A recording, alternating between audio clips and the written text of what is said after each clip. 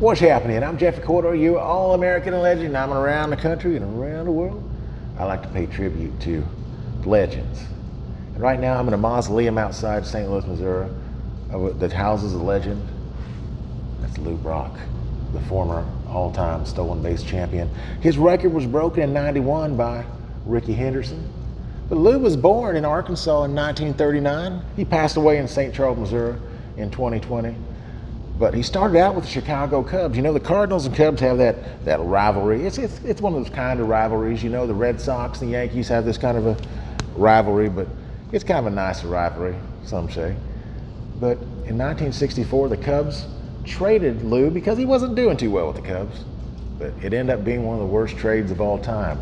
They traded him to the St. Louis Cardinals, their rival. And in 1964, he really kicked it up a notch. And that year, in '64, the Cardinals won the World Series against the Bronx Bombers. That's right, the Yankees, which had those power hitters, Roger Maris and Mickey Mantle, to name a few. Also, Lou won another World Series with the Cardinals in 1967 against the Red Sox. And he was a baseball Hall of Famer and is inducted in 1985. But I can tell you, people say you don't want to meet your heroes and stuff like that, but you'd want to meet this guy. You really did. He was very pleasant. He was a pure gentleman, but always with him every time I met him.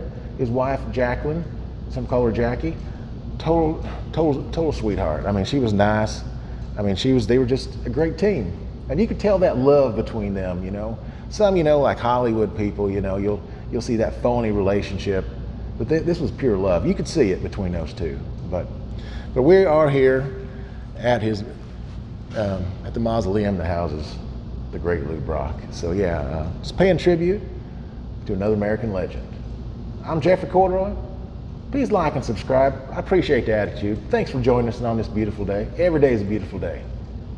Bye-bye now.